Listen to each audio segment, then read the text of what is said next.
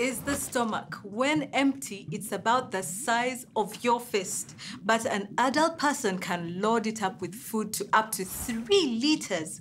It's also made up of strong muscles. They contract to mix the food with digestive chemicals.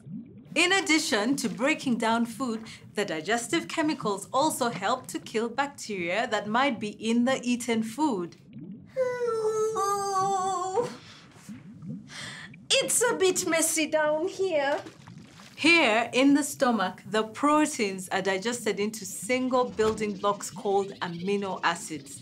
Digestion of fat starts here as well, and digestion of sugars continues. Tell me more about these nutrients. So, after digestion, there are many nutrients from food floating in the stomach.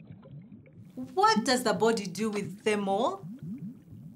We use these nutrients taken from food to build our own body or to use them to produce energy. Proteins are the actual building blocks.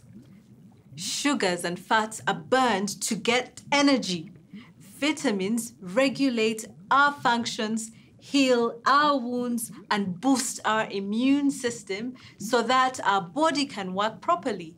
Some minerals are used as construction material, like calcium, that makes our bones harder. Let me show you how energetic some of these nutrients can be. My mouth is watering already as we are going to visit a chocolate making workshop. Let's go. Let's go. Let's go. Angen leads the way. Hi, my name is Sarenda. Here at Moonbeam Chocolate in Kampala, we make chocolate from bean to bar.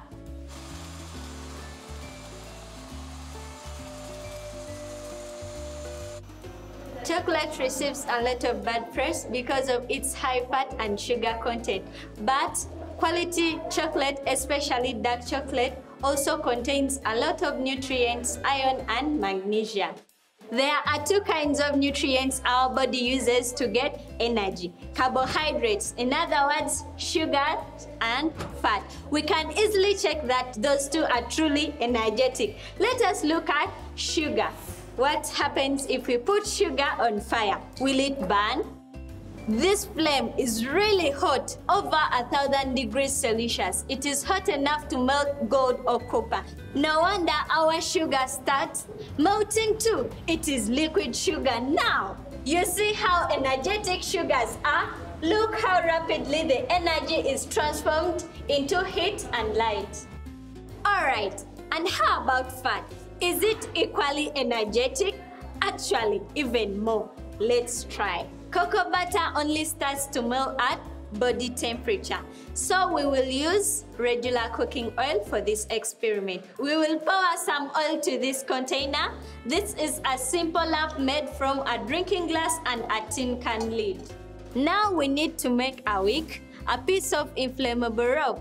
We will use a twisted piece of cotton made from an old t-shirt. Okay, let's moisten the wick with the oil and put it into the container. Ready, time to burn it.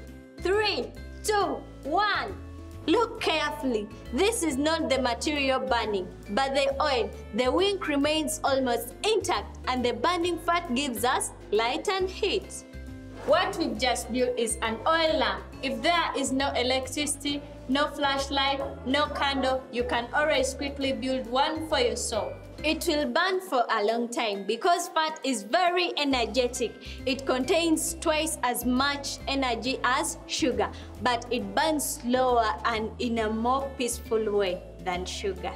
This is why our body uses sugar or carbohydrates when we rapidly need more energy, for example, during sports or other physical exercises. After all this science, I think I deserve a bite of a yummy dark chocolate bar.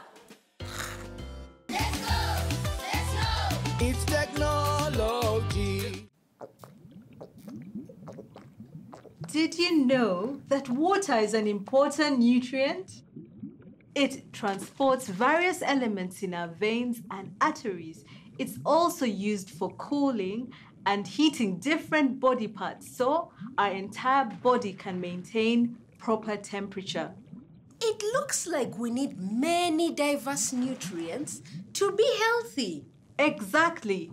Remember to eat many different kinds of food to fuel your body properly. Eat many fresh vegetables and fruits, meat, fish, and milk products. Have some grain or flour-based meals and remember to drink enough water. This diversity of food will bring you good health and energy to learn and play. Speaking of play, can we take a ride down this tube? Yes, let's continue our journey through the digestive system. This tube you're referring to is the small intestine. This is where the digestion process finishes. So this will be the end? No, not too fast. Disassembling food is a really long and complicated process. This is why we need a long and complicated digestive system.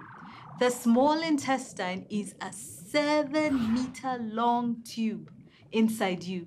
Let's go see it up close. I think I'll be happy to get out of this place.